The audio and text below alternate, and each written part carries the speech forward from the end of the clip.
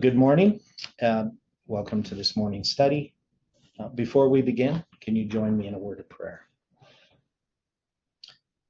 Dear Father in heaven, thank you for this time again to open your word.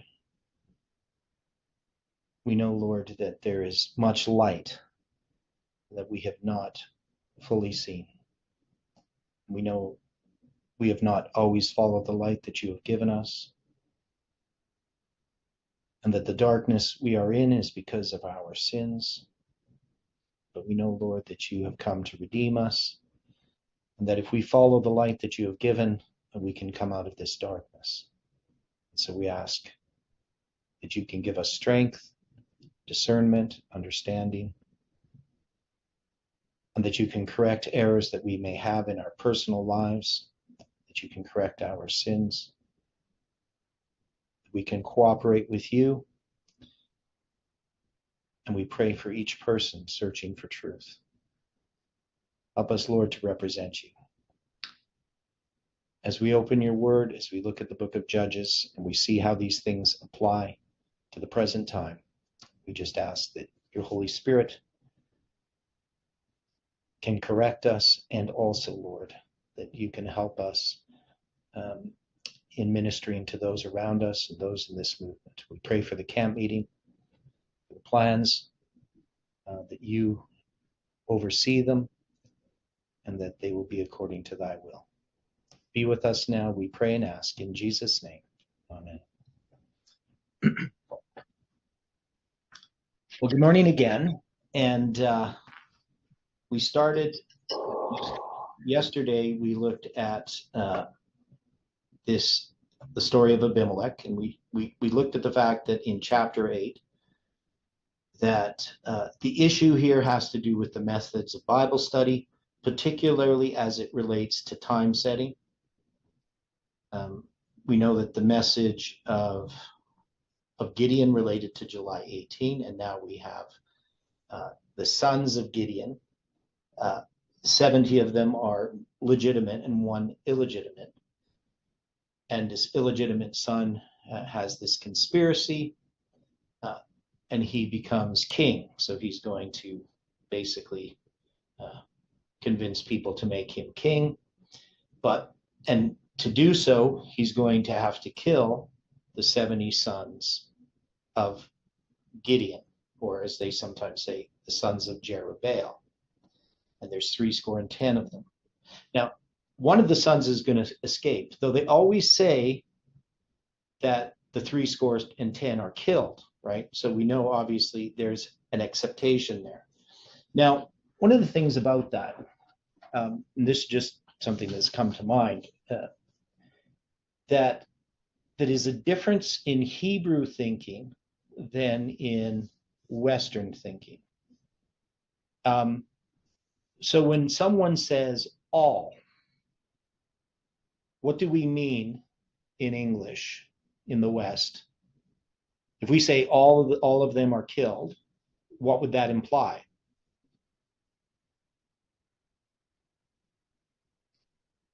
We would say all of them are killed. That would be no exceptions, right?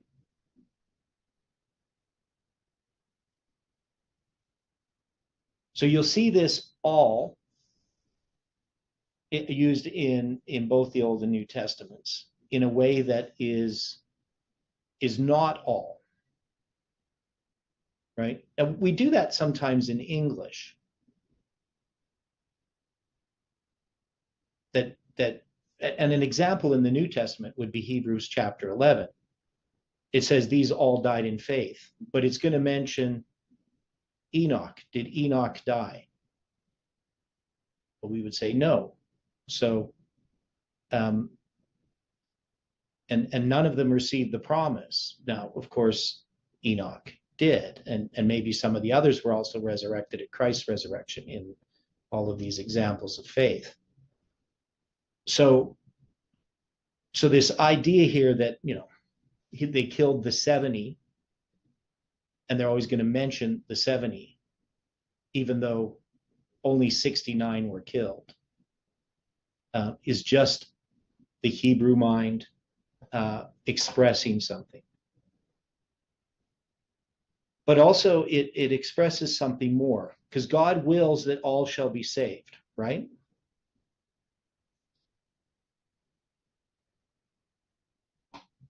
Are all going to be saved?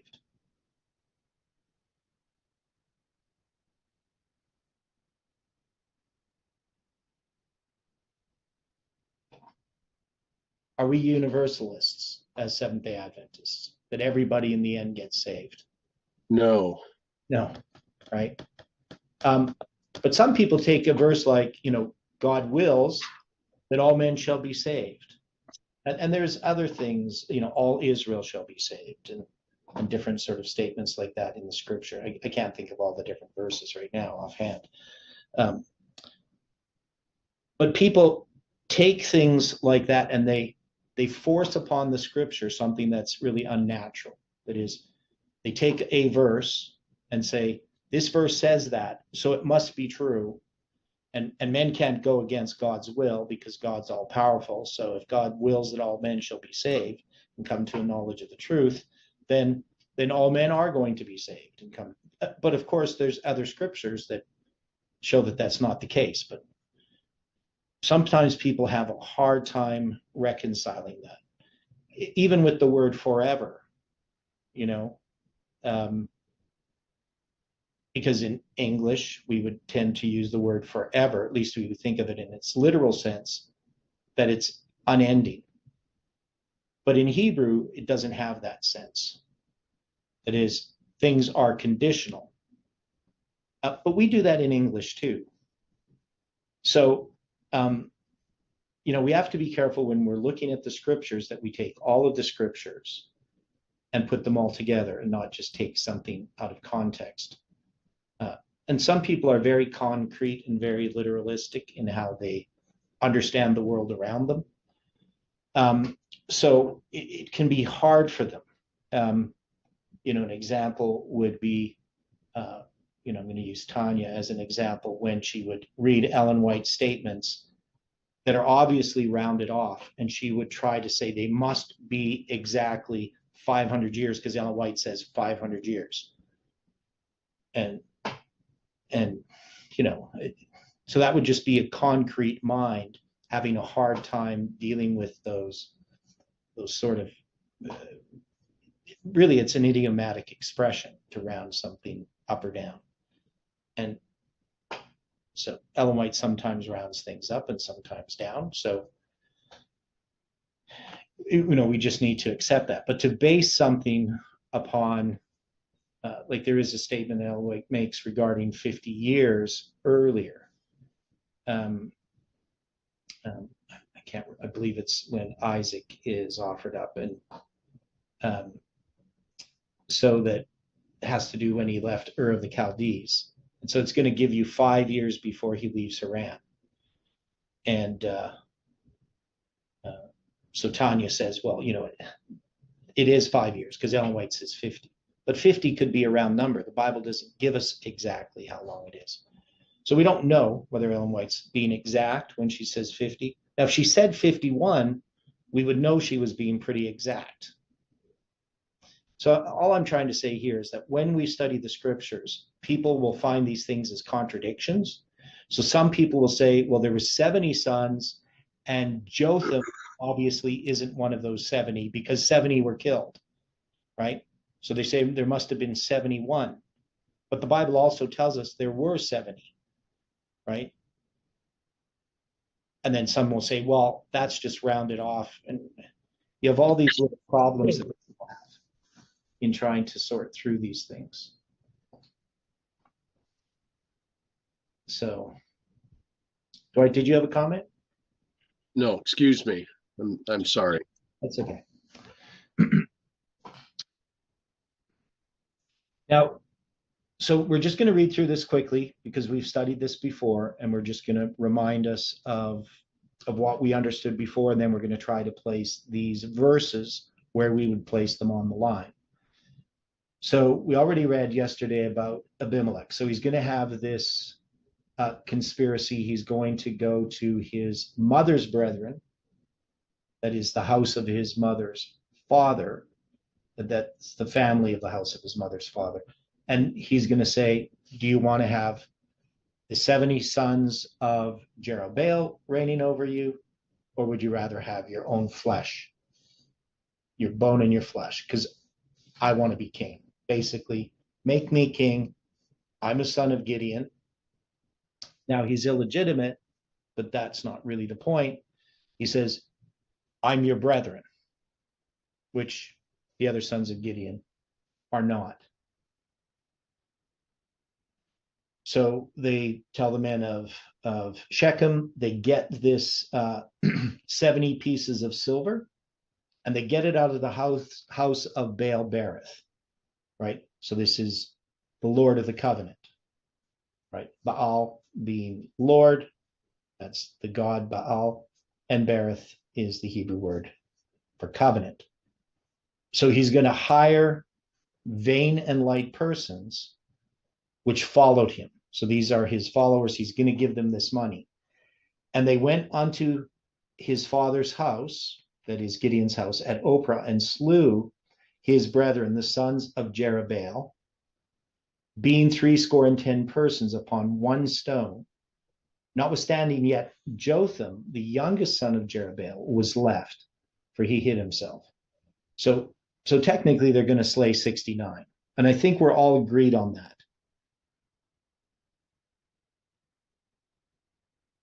Right? That there isn't 71 here. The only seven, if there is 71, the one is this illegitimate son.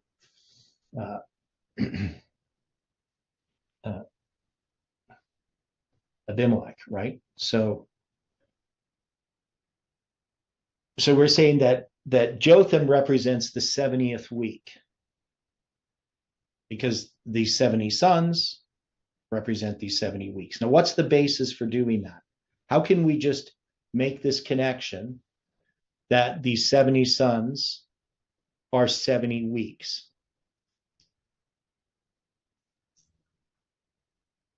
Because people may not understand that step.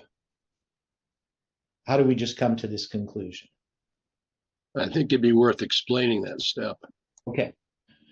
So the symbol for July 18 is, of course, 187, but we also have 18720.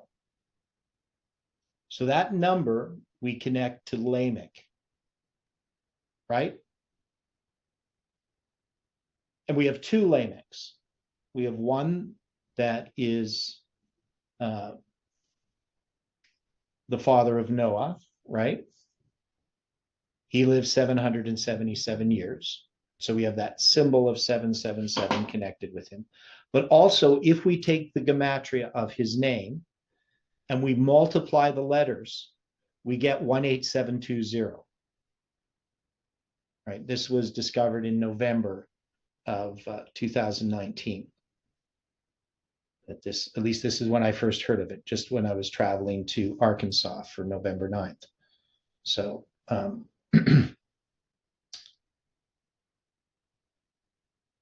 and then we have, of course, the other Lamech, which the 70 times 7 curse would apply to anybody who would seek revenge for the manslaughter that he was involved in.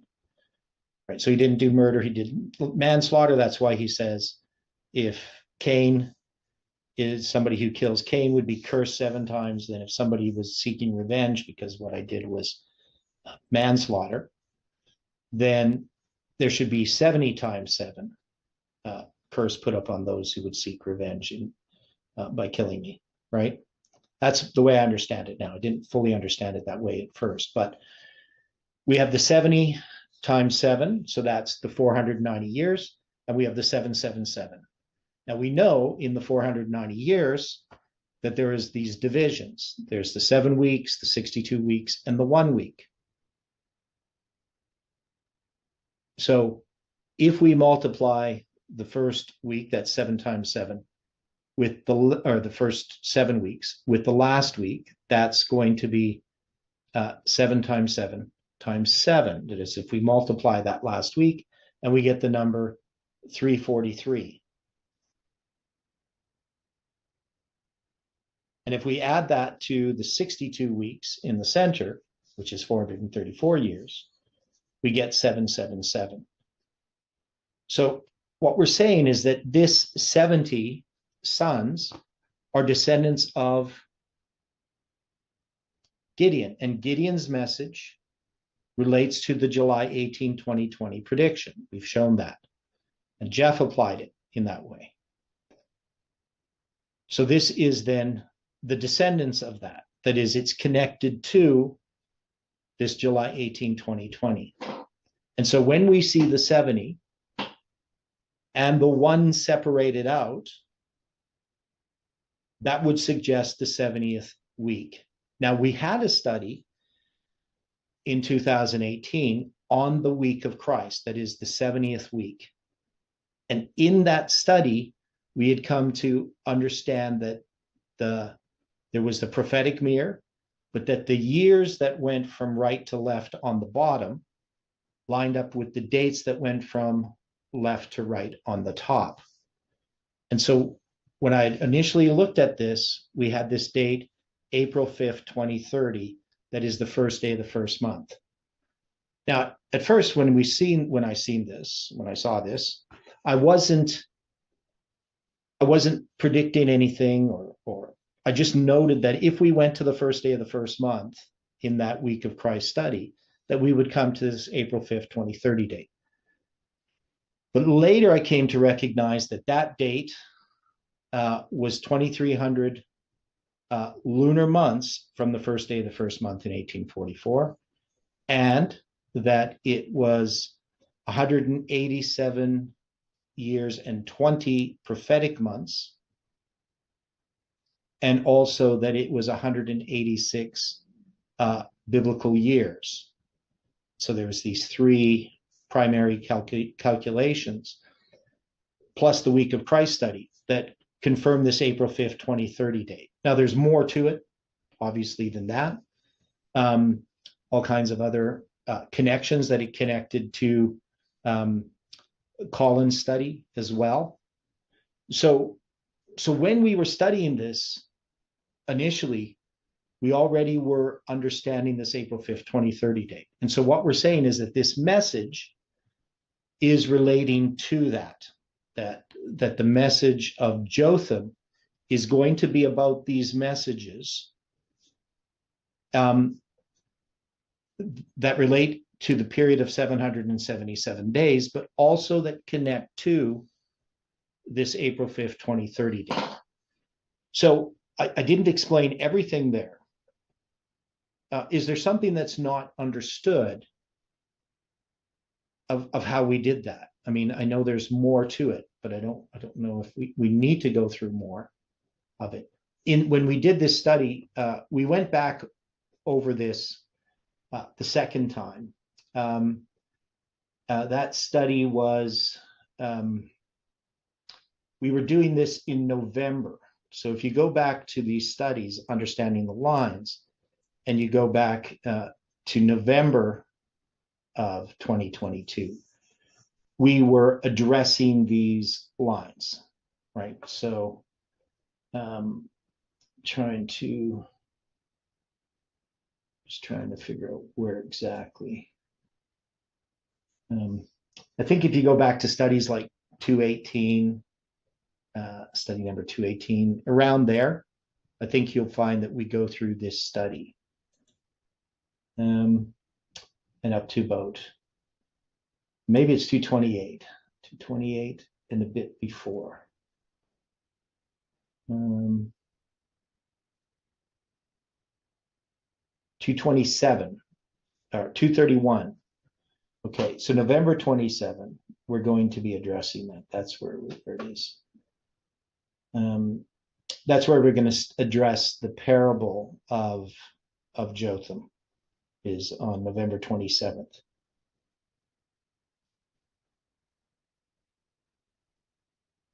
So anyway, at that time, and even before, we were understanding April 5th, 2030. And anybody have a question regarding this?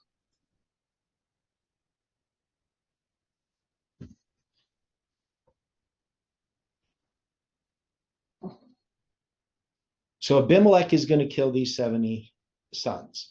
Jotham is going to escape. And then they're going to, it says, all the men of Shechem gathered together and all the house of Millo, and went and made Abimelech king by the plain of the pillar that was in Shechem. So we know where this is. And when we were studying this, we studied this, of course, in the book of Joshua. So we studied the actual blessings and curses.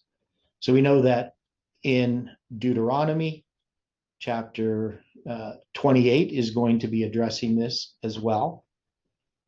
So these are the blessings and the curses. This is going to happen at Shechem. There's Ebal and Gerizim, right? These two mountains. And in this case, so Ebal, of course, is the mount of cursing, and Gerizim is the mount of blessing. And so when they're making Abimelech king in Judges 9, verse 6, it says they went and told Jotham, and he went and stood in the top of Mount Gerizim and lifted up his voice.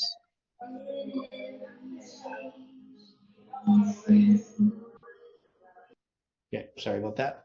Yeah, lifted up his voice, and he's going to give this parable. He says, "Hearken unto me, men of Shechem." So we know that this is, so we have the counterfeit covenant that is the Baal Bereth with these 70 coins. So there is a counterfeit here, right? Abimelech is not, he's an illegitimate son who's going to be made king. And they're going to do this in Shechem. And what's this pillar that's talked about in 9 verse 6?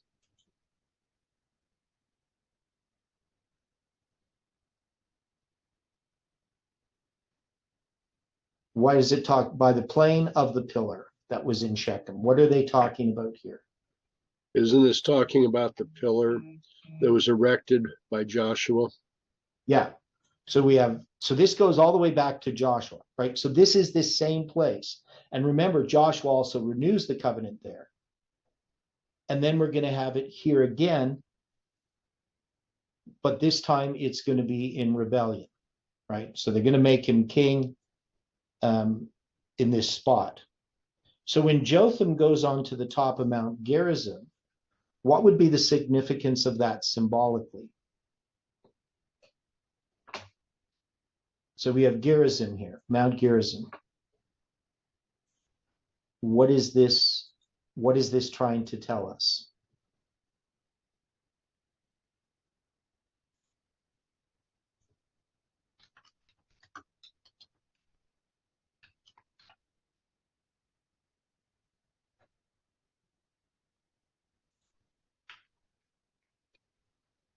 Are we seeing a repeat of history here? Okay, so a repeat of history, but here in this case, I mean, this is a counterfeit. Right. Right. So Abimelech is illegitimate.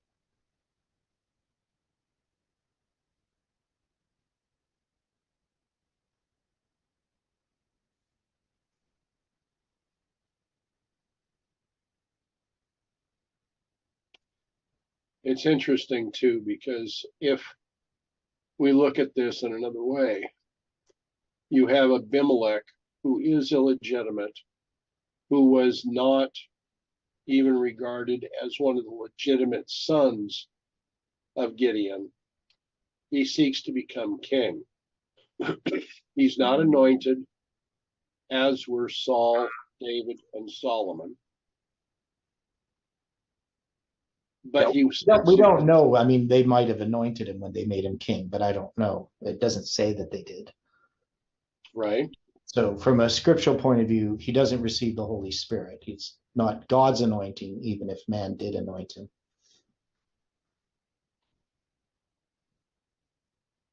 Yeah.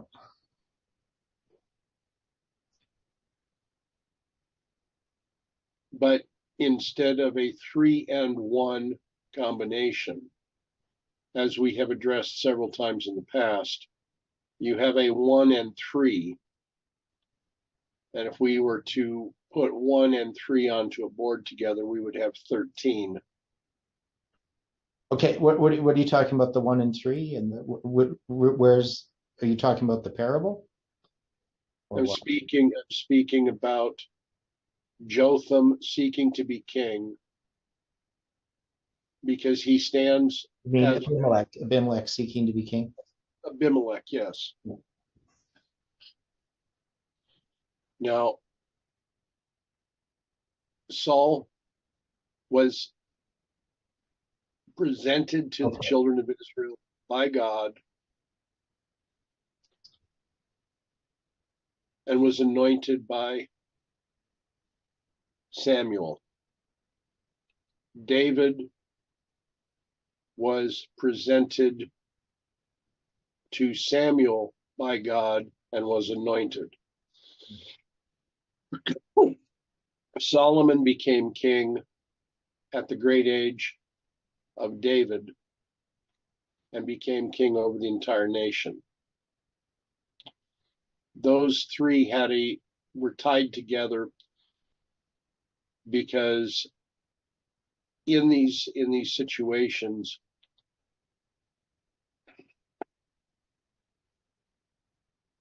Samuel, as the representative of the prophets, anointed the first two. And then you've got Solomon, but we don't, as you were just pointing out, we don't see that right now with Abimelech. Yeah. Okay. So one of the things that we have here, so you're talking, well, I'll go back to first what you're talking about, then I'll go to us. So you're saying that we have the three kings, Saul, David, and Solomon. This is outside of that. We have this first king that's an illegitimate king, and you're taking Right. the 1-3 combination. So, that's probably valid. But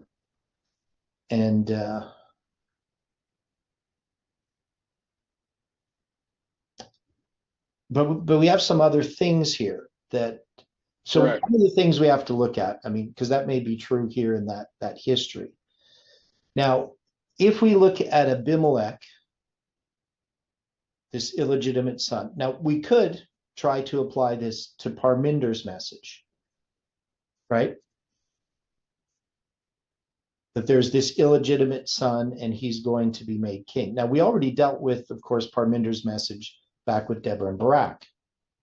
But I don't see that we have to even stretch to address Parminder's message as the illegitimate message. Yeah, but this is addressing Parminder's message after November 9th. Or is it? I mean, one of the things we see with the lines is that it's not about Parminder in this context, right? So we're not talking about Parminder as a person. We're talking about a message. And this message has sought to be legitimized, right? It's a message that comes from the wrong method of study. It's dispensationalism, right? It's time setting. And so we know that relates to it. Now we're saying that Jotham's line, or Jotham, his line is going to be this message that counteracts Parminder's message. Because Parminder's time setting. That's why we have this line here. We can say that Abimelech's downfall is the downfall of Parminder's message. Now we know that there was this battle on all these things that happened from September 7th, really from August 29th, 2019 to November 9th.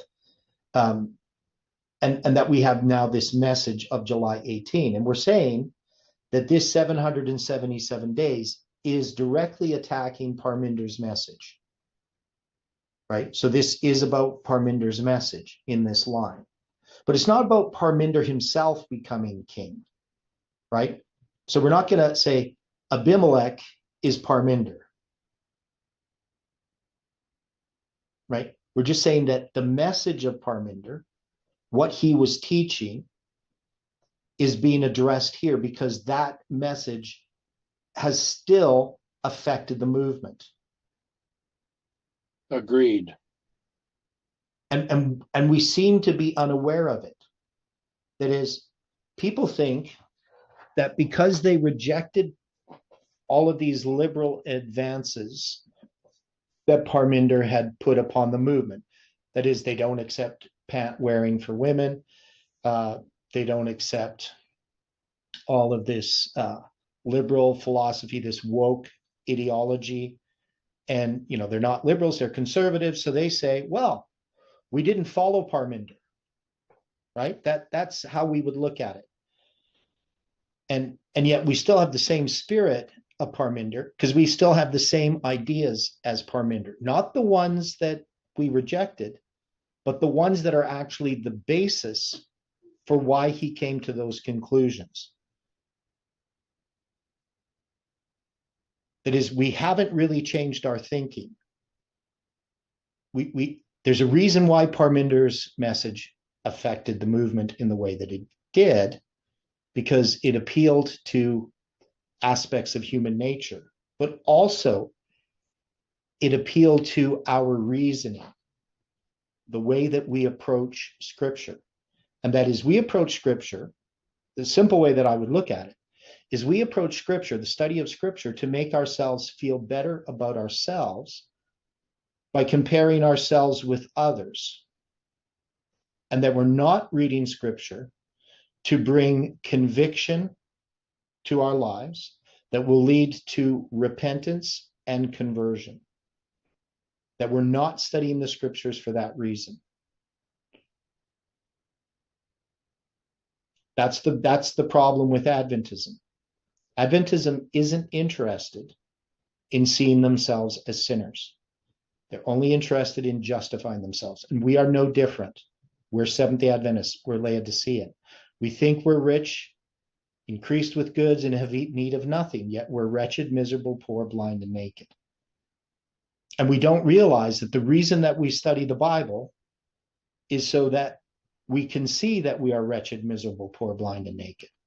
Because until we see that, not that we see other people are, doesn't help us to see that the church is fallen, that it's in apostasy. It's not going to help us one whit if we ourselves if we don't recognize that we ourselves are in apostasy. Because all we're going to do is justify ourselves. And so, to me, that's the primary understanding of what's wrong with Parminder's method of study. It's self-exaltation and usurpation. It's the spirit of the papacy. So this message of Jotham, this parable, is symbolizing this period of time, because this message comes at the time that Parminder is building his plans and executing them to seek to take over this movement. That is, he wants by November 9th, 2019, to have total control of the movement. Right? I mean, that's why he has this date here, and he's planning, and that's why they have the meetings there in Germany.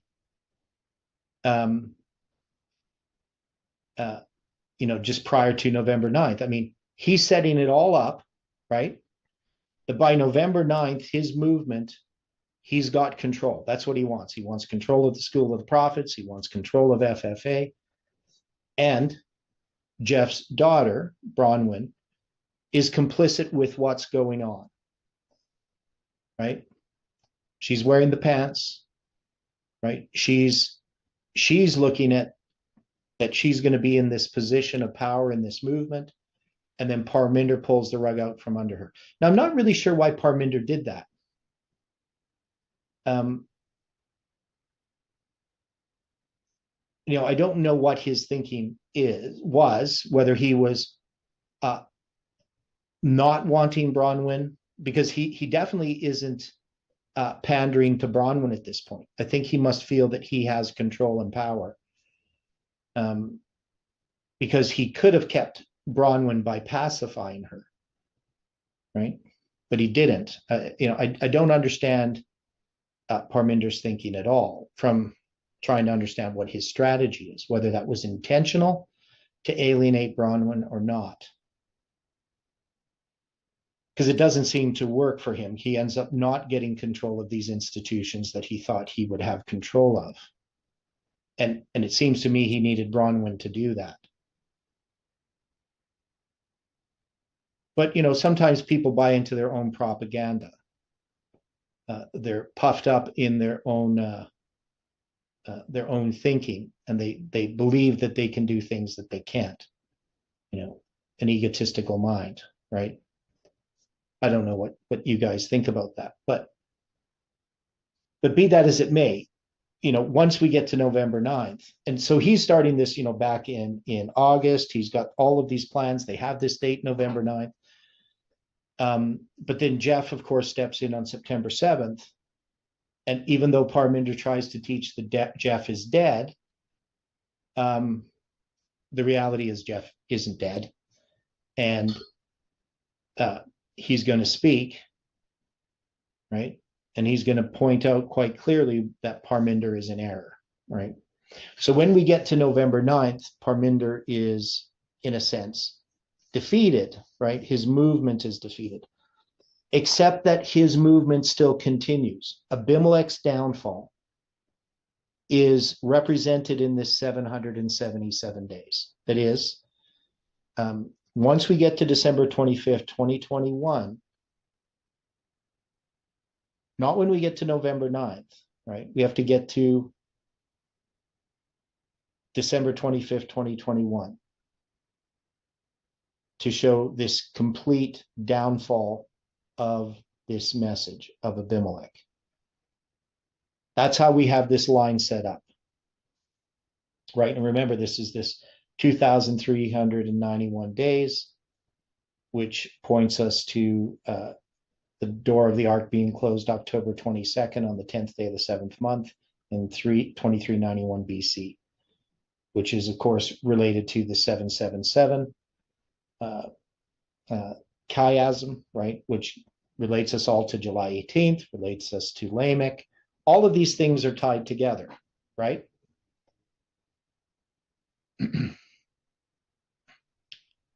I would agree. Okay. So now we have in Jotham's lines, the way that we laid this out is we said that this is 7 years. This is the week of Christ study. Now, it's from December 21st, 2012 to November 15th, 2019, which is 20 days. That's what we're marking here. And it's going to start with this failed prediction on the Mayan calendar.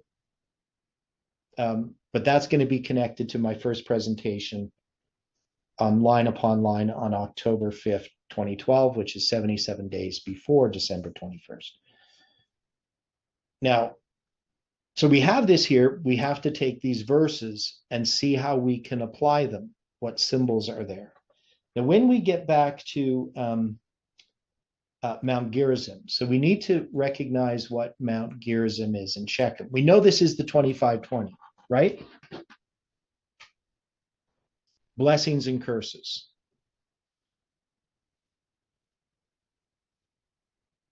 So why Mount Gerizim and not Mount Ebal? Why doesn't he stand on the top of Mount Ebal and give this message? Why Gerizim?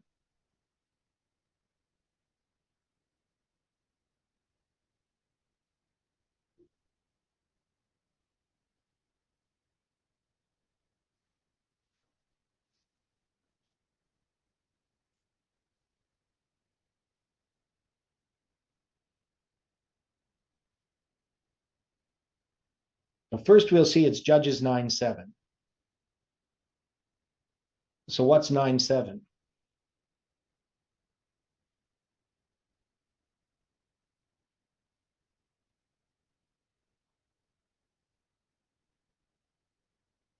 It's September 7th, right? 2019.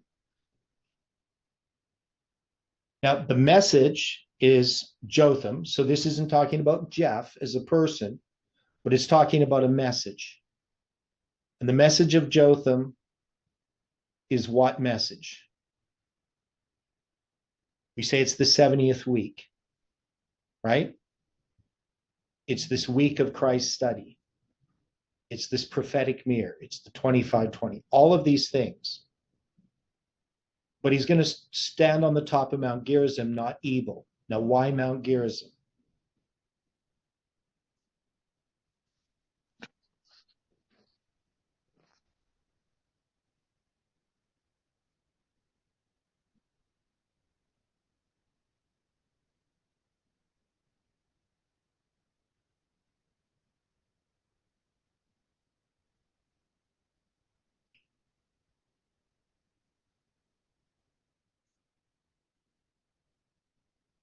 Why on the Mount of Blessing and not on the Mount of Cursing?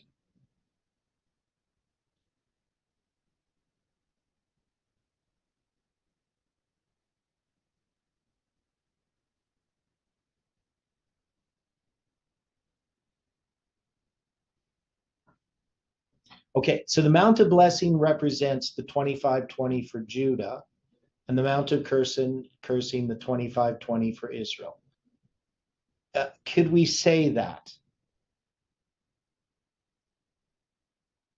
Yes. Okay. Now we know, of course, they're all the curses. There's curses put upon them. But we know for northern Israel, the 25-20 for northern Israel, they're scattered, never to be gathered. That is, literal Israel is scattered. They're replaced by these people who later become the Samaritans, right? We know with Judah, Judah is scattered, but they are gathered. They're going to literally be gathered. They're going to actually have, after the city and temple are destroyed, they're going to be rebuilt, and they're going to be reestablished in this three-step testing prophetic message, which is the 3 decrees. There's even a fourth, right? So they're going to be established. They're going to be gathered. And of course, literal Israel is scattered and gathered. And of course, they're going to typify what's going to happen at the end of the 2300 days, which is the gathering of spiritual Israel. That you're going to have God's denominated people. Their probation closes in 34 AD after their 490-year, 70-week probationary period. And then 36 years later, Jerusalem will be destroyed. And literal Israel, at that point, their blessings and curses pass on to spiritual Israel. But we're going to see in Millerite history, from the time that there no longer is a denominated people, God's people, the Israelites are no longer God's denominated people after 34 AD until we get to 1844. The God's denominated people are then raised up. And specifically in 1863, when they become a denomination, right? In 1860, they get the name Seventh-day Adventists, but they become an organized church in 1863. And this parallels, of course, the beginning and end of the prophetic mirror with the Civil War and what happens to Israel at the beginning and what happens to spiritual Israel at the end. There's all of these different ties that we studied. So on Mount Gerizim, we have the 70th week, the message of the 70th week, which is this message about April 5th, 2030, this message about the 25-20 and prophetic mirror, the week of Christ study, all of these things that are connected to it. And it's going to stand upon Mount Gerizim. Now it's going to do so on September 7th, right? That is, Jeff, when he gives that message against Parminder's movement, that's going to happen on September 7th. And that's going to be 239 days after October 13th, 2018. Right, so we have that Levitical chiasm, as Jeff called it, where you have the 126 days from June 9th, 2018 to October 13th. And that's going to be witnessed to by Samuel Snow's letters. And then you're going to have 329 days pardon me, 239 days. Is that right? Did I get that right? I'm just trying to remember if I got the number right. 200. Just hang on a second. Must be 239. Was it 329? I might have got that wrong yesterday. Sometimes I get a little bit dyslexic. Okay, so I know the 2391, but I think it's 3291, 329 days. Just hang on. So I might have got that wrong yesterday. I'm just going to check. Yeah, so I was wrong there. I got that number wrong. So this is not 2,391. It's 3291 days. Now, I'll just show you what I mean, what I changed here. So here is the chart. This was not 2391, it's 3291. Now they're still going to relate to each other. But this is actually from here, from this prophetic mirror, it's 3,291 days. So I got these two numbers inverted. Now, often when I do that, there's a reason. So I say I'm dyslexic. I'm not actually really dyslexic, but I make mistakes with numbers sometimes that I think is providential. Now, so it's going to be 329 days from October 13th to September 7th. But that 3291 relates to the 2391, the year of the flood. Okay, so I'm just going to write that in here, 2391. And when I do these symbols here, that just means an iteration, right? It's just a different arrangement of those numbers. Sometimes it's perfectly a mirror. In this case, it isn't. Okay. So this 3,291 days relates to the 329 days. So from October 13th to September 7th is 329 days. And that is, we're going from noon, October 13th, to noon, September 7th. Because that's when those occur, at noon.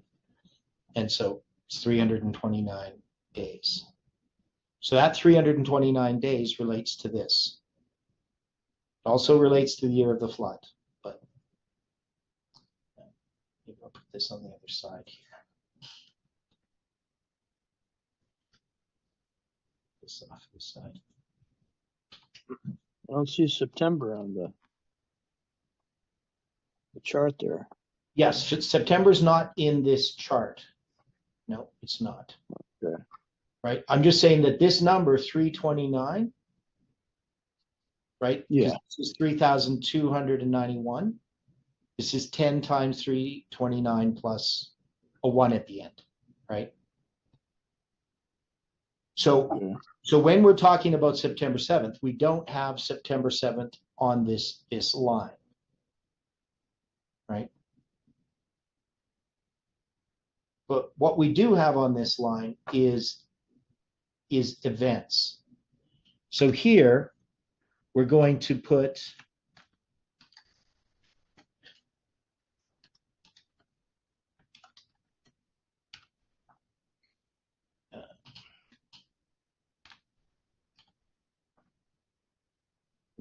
this here. So 2018, we're going to start on October 13th.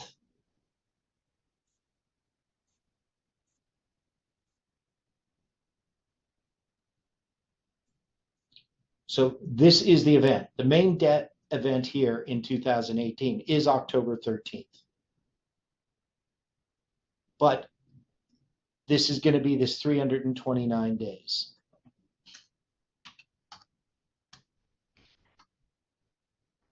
So it starts on October 13th. It's going to go to September 7th. Because remember, this line, Jotham's line, is relating to messages that are undermining or counteracting Parminder's undermining, however we want to look at it. It's a message contrary to Parminder's. Though in no way am I thinking that that's the case. Not even considering Parminder as an enemy, even though I knew about what happened in 2012. I don't know that Parminder's, all I'm doing is studying the scriptures, and I'm coming to understand certain things. So we have different dates here. In 2014, we have October 22. Now this is going to be the camp meeting that I go to in Arkansas in 2014. And I'm going to present on the 21st and the 20th and the 21st, I'm going to present chronology. But I'm putting October 22. It's the midst of the week. It's the midst of that camp meeting. It's the Wednesday. And I've always marked that date as the significant date in 2014. But we could say, you know, October 20th, October 21st. But I just put October 22 there. And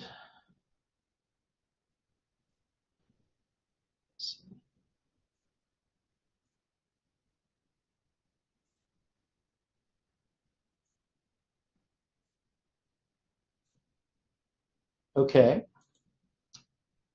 So this message here is going to relate to chronology. In 2015, there's going to be a message that's given regarding Islam. So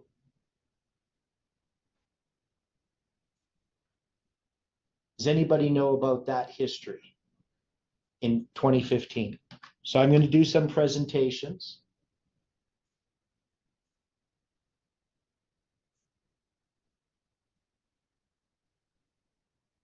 Wasn't that the year where the I discovered Ezekiel and then 390?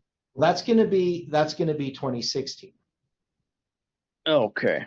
Right. So that's I mean, I understood the 390 in 2014, but I didn't have it connected with the prophecy of Josiah. That's going to be in 2016 that I'm going to understand that. Okay, so these things are, it's the progression of these messages. So here I'm going to understand the 26th day of the fourth month. That is, I'm going to understand that we can take July 27th, 1299, and see that it's the 26th day of the fourth month on the biblical calendar. And that the 26th day of the fourth month is also July 27th in 1840. Now, I also noticed that the 26th day of the fourth month in 1449 is July 18. But that doesn't mean anything to me in 2015, right? Because I don't have Samuel Snow's letters yet. I'm not using July 18 as a symbol for 187 yet. But in 2015, I recognized the 26th day of the fourth month.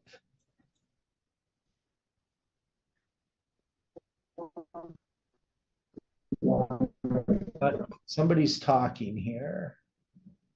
I don't know who is.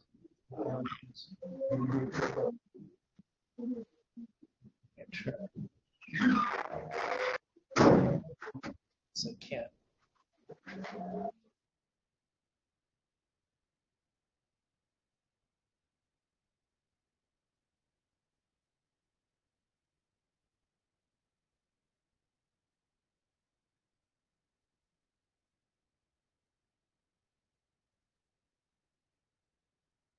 I just muted myself. Okay, so how that came about to understand the 26th day of the fourth month.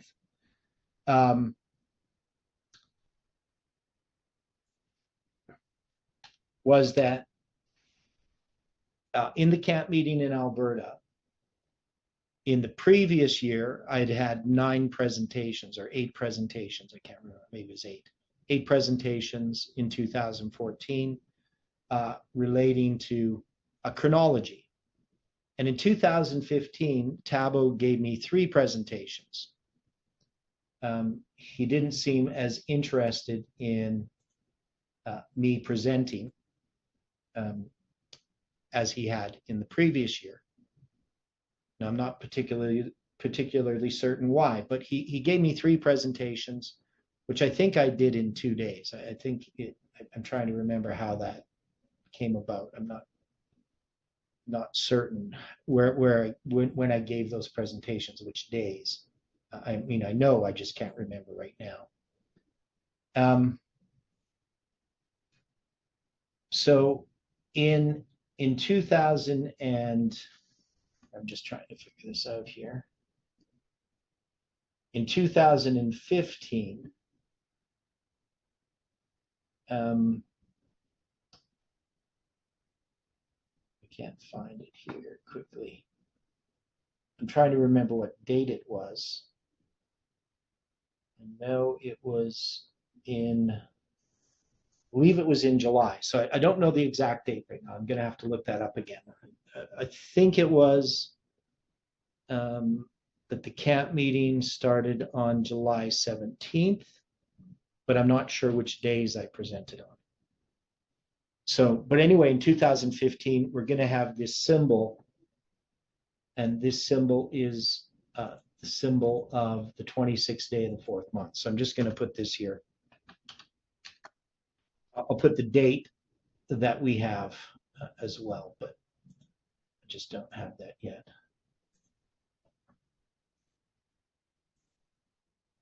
So we'll put a date in there.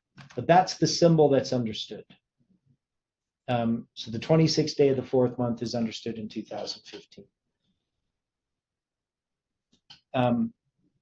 And then in 2016, that's where we're going to understand the 391. Now this date here is it's July 16th, I believe. Did I do the presentation?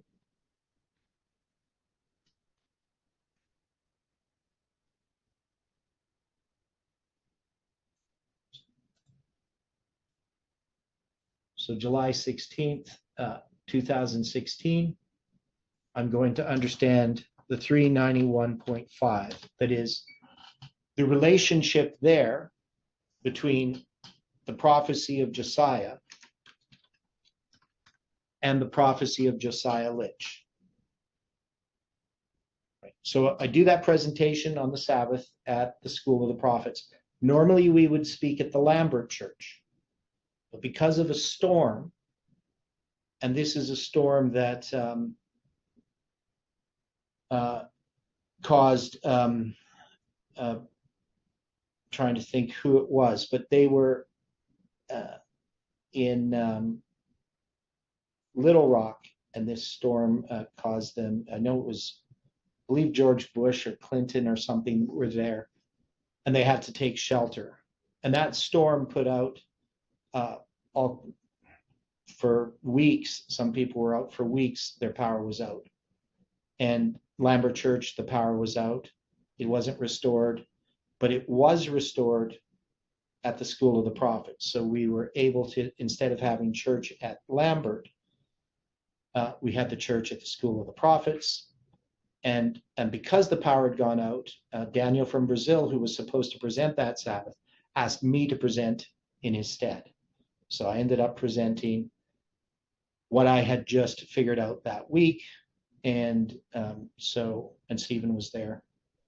And this had to do with study with me and Michael as well, things that we were trying to hammer out. So I came to understand the prophecy of Josiah and presented it. So that prophecy of Josiah, connecting these, and Jeff saw the significance of it and said a lot of things are going to come out of the book of Ezekiel. He took he made DVDs of this presentation, and for the next couple of months handed them out wherever he spoke. So Jeff understood the significance to some degree of what was discovered. So that's 2016. Now, this is also the year in which Parminder, Marco, and Tabo are ordained as elders. So there's a lot that happens in this year that's not being mentioned. But what I'm mentioning here is specifically this presentation, because I think it's the most significant. Now, I do presentations on Ezekiel in the fall camp meeting. So Jeff invites Heidi and I to go back. We go back again in October of 2016. But I'm marking this presentation, the Sabbath presentation, as the significant date in 2016 with the significant understanding. Now, in that year, Stephen and I came to understand the 1764 years from 34 AD to 1798, and going back from 34 AD to 1630. No. 1731. 1731, yes. Yeah, thanks. 1731, when Jacob anoints his 12 sons, and he dies that year. So this became really significant. 1764 becomes a symbol. It's 7 times 252, and it shows up in other places as well. And as a longer number, 17640, right? So that is, if you take 490 times 360, is it 490 times 360? You get 17640, right?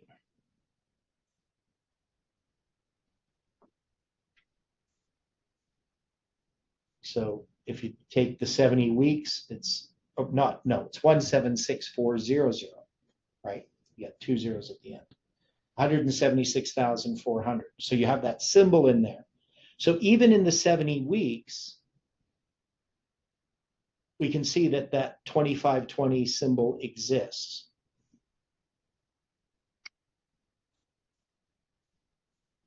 That is, if you take 2520 times 70, you get the same number of days that you would have in 490 prophetic years, that is, years of 360 days.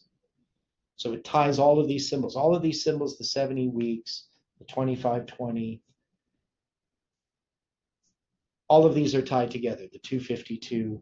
And this is a way in which we can demonstrate that this 1260 years, which we just sort of take as a separate prophecy, as Seventh-day Adventists, we have this 1260 that's just there, that we don't see its connection to the 70 weeks, right? That is, we don't think about the 70 weeks ending in 34 AD and the 504 years to the beginning of the 1260. Nobody thinks about that, right? In Adventism, we don't have a means to see the significance that there's 2 times 252 years from the stoning of Stephen to the beginning of the papacy. It's just not ever seen as significant. Nobody thinks about it, right? But that is an important number. So anyway, that's understood in 2016. So you can see all of these chronological pieces being put into place. Now, in 2014, I have the October 22nd date there, but what's shown at that camp meeting is that chronology has this significance as these, so what I present there, I present the 666 years from Ezekiel's prophecy. So dealing with Ezekiel's prophecy from where he counts, he gives the count of the captivity of Jehoiachin, and that Jehoiachin's captivity number, that the destruction of Jerusalem happens in the 666th year of Jehoiachin's captivity. So I present that in 2014. I present these spans of time and their symbolism and how they're connected, and the chronology of the spirit of prophecy. I get a lot of the early chronology I hadn't sorted out, some of the early chronology yet. I didn't have the correct year for the creation of the world, but I was trying different things. And I didn't fully understand the year that the Exodus occurred. I had in 1532 was the year of the Exodus instead of 1533 BC. I believe that's what I had. So I was doing an ordinal count of the 480 years instead of a cardinal. But anyway, so there was things that I was understanding in 2014. In 2015, we have Islam. In 2016, we have now the prophecy of Josiah. And in 2017, what's going to be significant in 2017?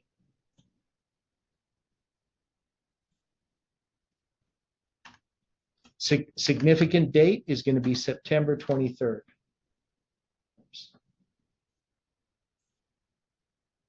So what's September 23rd in 2017? That was the Revelation 12 sign prophecy. Okay, so it's a failed prediction, right? Just like December 21st, 2012 is. It's a failed prediction, right? And it's on that date, September 23rd, 2017, that I'm going to present July 18. Okay. Jeff presented the pandemic in that same year too.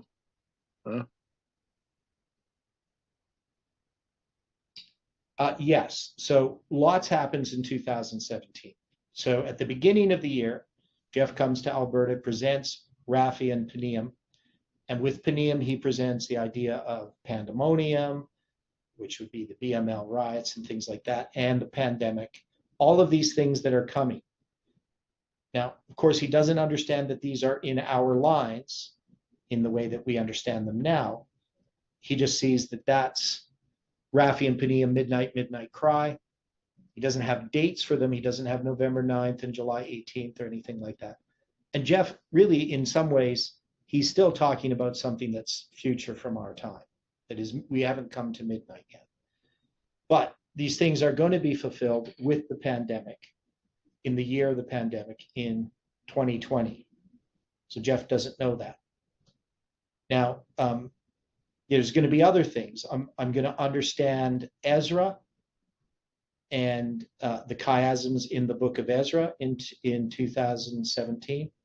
I'm going to actually see Jeff in February. I'm going to be at Eatonville, and I'm going to present that to him, not as an official meeting thing, but between some of the meetings, I actually show everyone on the blackboard or whiteboard, whatever it is. I think it was the blackboard, but it could have been a whiteboard. Whiteboard.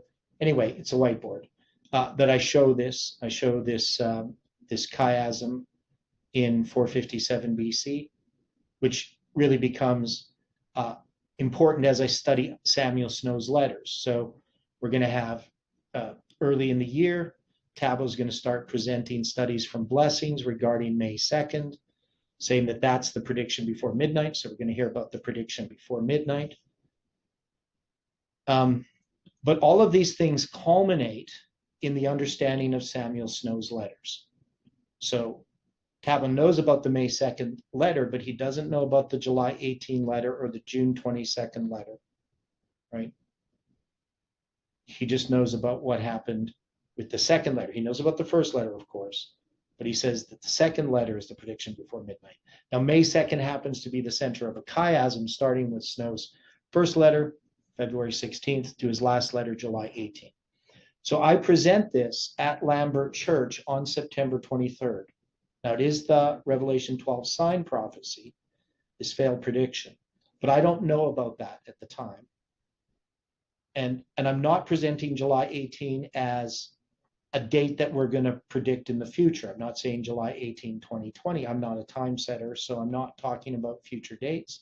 I'm just simply saying that the symbol, the date that we have as a symbol of the prediction before midnight is 3 days before midnight. That publishing of Samuel Snow's last letter before midnight. It's 3 days before. So midnight, July 21st at Boston. And the reason he's invited to speak at Boston, I think to a large degree, is because of the publication of this letter.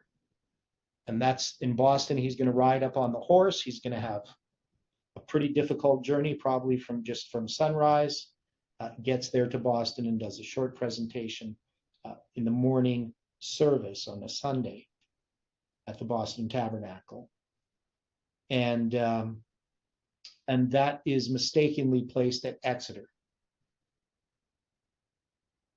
Okay, now Daniel here asks, how did you come up with all those 4 of Samuel's letters? We just looked for them. So we started doing a search on the internet through PDFs of all these Midnight Cry.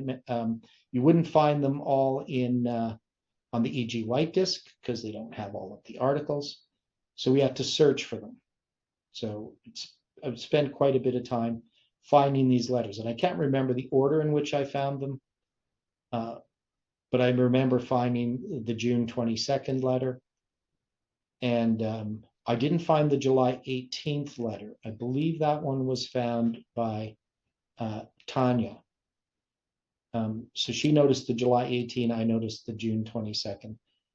And so we went through all of these Midnight Cry magazines to find these published letters. And then I placed them out on a line and noticed the biblical dates, because I was understanding the biblical dates and how to look at them. And so we found that the May 2nd letter was published on Passover. The June 22nd letter is written on Pentecost. So all of these things started to fall together. And the first letter is published on Passover. It's first published on the date for the dedication of the temple, and then the Passover. It's republished in the Signs. So all these things are happening in 2017, starting in the spring of 2017 when we start doing this work. So I do presentations at the School of the Prophets in 2017 on the structure of prophetic chronology. But it culminates, because I'm dealing mostly with Ezra, the book of Ezra, and then it culminates in this presentation on September 23rd at Lambert Church. And there I clearly present July 18, just not knowing that it's going to be a date that we're going to be using in the future. And then 2018, we have the October 13th date. So here we have the dates laid out, except 2015. I have to find the date for that.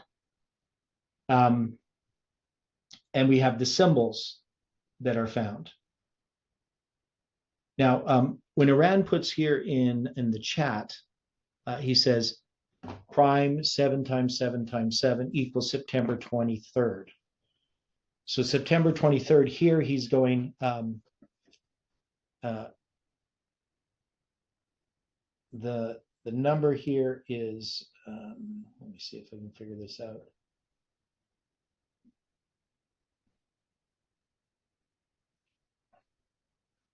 So can you explain that again, Iran? The prime 7? Yeah, so the prime of 343 is equal to 2309. And Okay. that's one way to say it.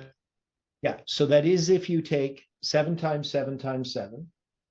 So that's going to be 343, right? That's a division of the prophetic mirror of 777, right? So if you take the 7 weeks at the beginning, that's 7 times 7, and the 1 week at the end, 7 years, you multiply that, 49 times 7, you get 343. And if you look at the 343rd prime number, it's going to be 2309. That is September 23. So that's what Iran is saying there.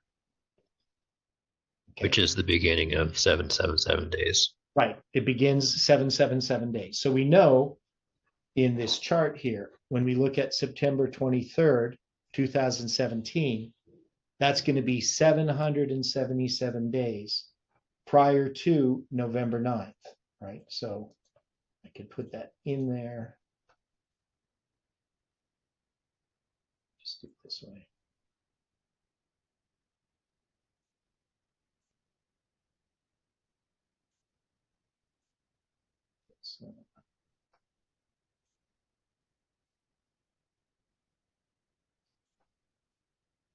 So even though we got these 777 days here, we have these 777 days. So we know this is all about this chiasm.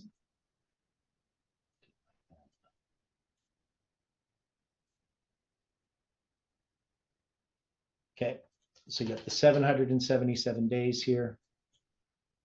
And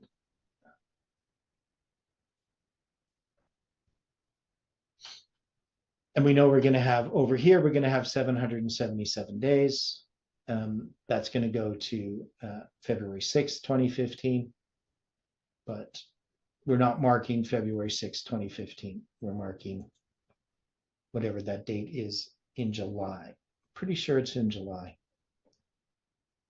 Now in 2014, we have October 22nd there, but I just want to note, actually, if we go back to 2013, so 2013, we have December 21st, 2012. We're just using that as a starting point. But we remember that in 2013, Jeff is still going to be doing, at the beginning of the year, his Habakkuk's 2 tables study, right? And Emiliano is going to go to Jeff's place, and he's going to come to see Ezra 7:9, right? Now, on August 31st, Jeff is going to ask, so I have it here. No, I don't. Yeah, here it is. There's this camp meeting. This camp meeting is, I don't know. Do I not have it on this?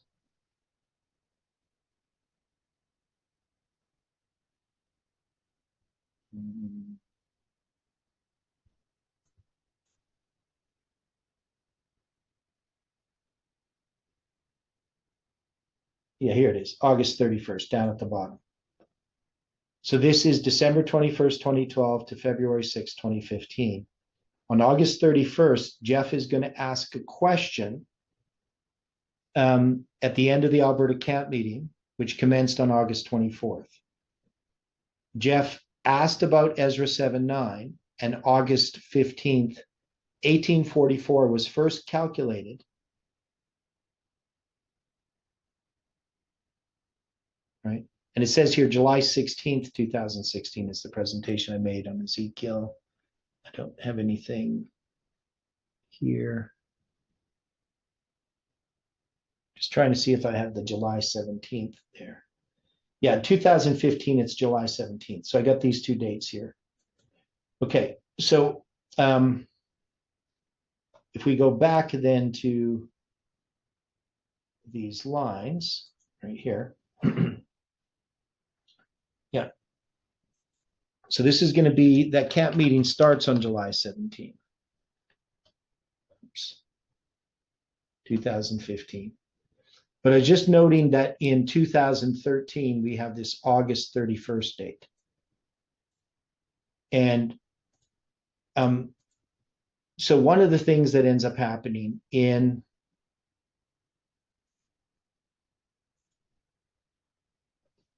in 2013, so we have December 21st, but we also have August 31st.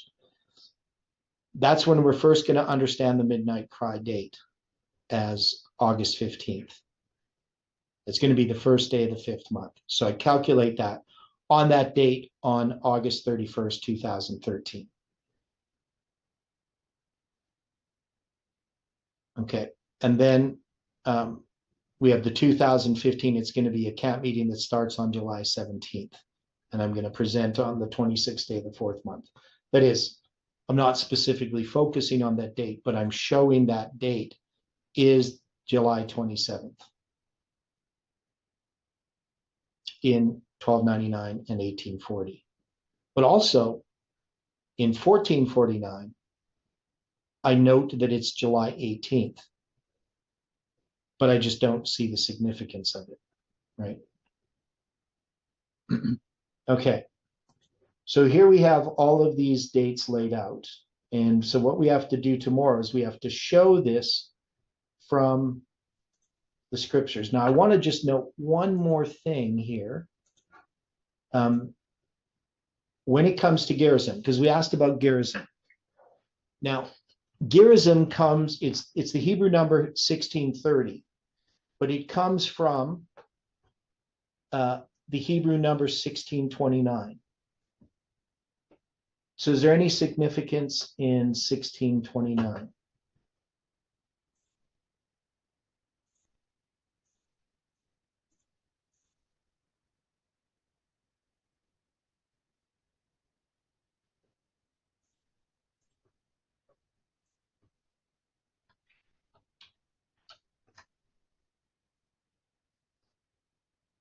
What's the significance of 1629? Okay, it's the number that Brother Odilio presented, right? And this number becomes significant. It relates to all kinds of things. And we had tied it to November 24th, 2022. It had significance there.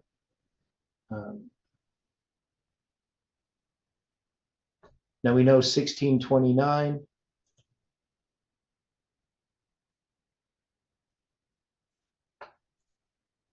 If you add 360 to it, you get 1989. What are the other things that we can do? I always forget. Haran, what can we do with 1629? We had Stephen knows too. we had 390. You have 1989. Yeah, so if you add 390, you get 1989.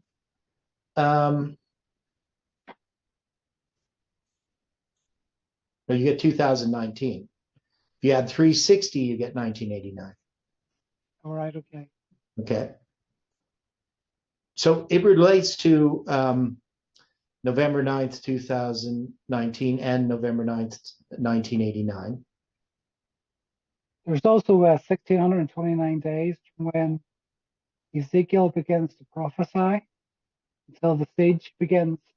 Okay, yeah. So Ezekiel begins prophesying on the 5th day of the 4th month, right? And then you're going to have the siege of Jerusalem begin 1629 days later. So that's the thing he's predicting. Now, Haran says it relates to the 777 triangle. Can you explain that, Haran?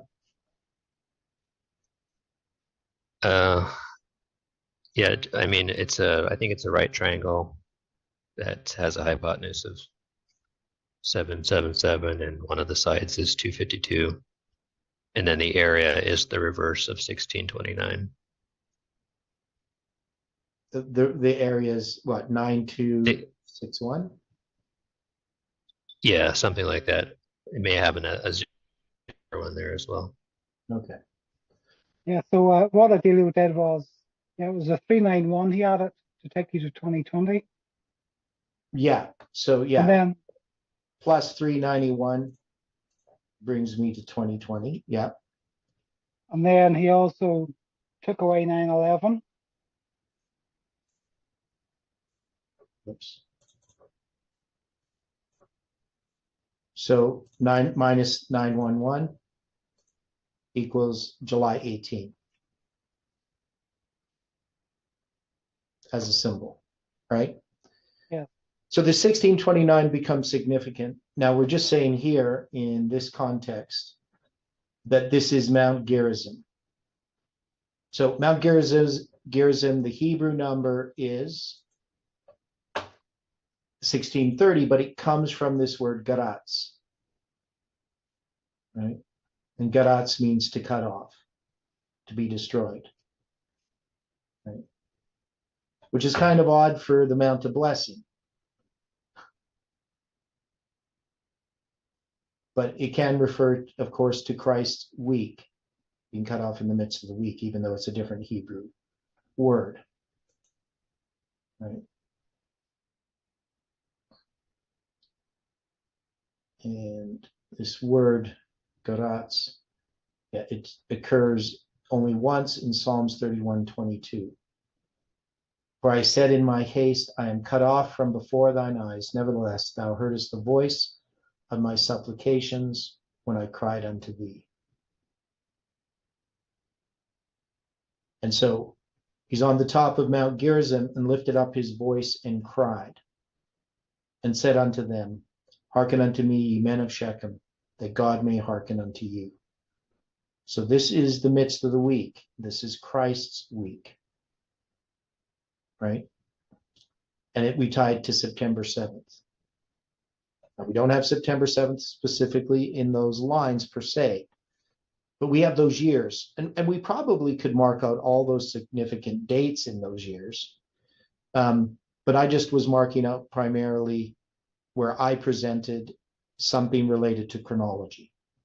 But I mean, we could have different dates in those years. It's just in that period of time of 7 years, we have that message of chronology being given to this movement that is counteracting, not any purpose on my part, but on God's providence, what Parminder is going to try to do. So it's going to undermine his work. It's going to expose his work.